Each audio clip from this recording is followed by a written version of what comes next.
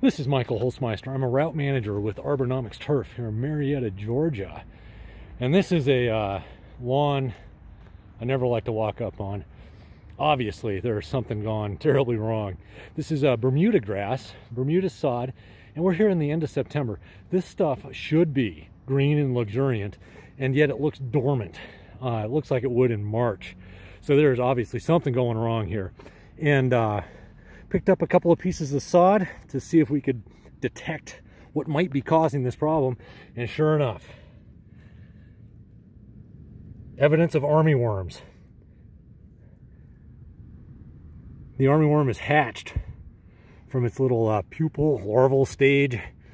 Here's one that is yet to hatch. It's just waiting for the conditions to be perfect, and it'll hatch, come out and eat the grass and cause this kind of damage.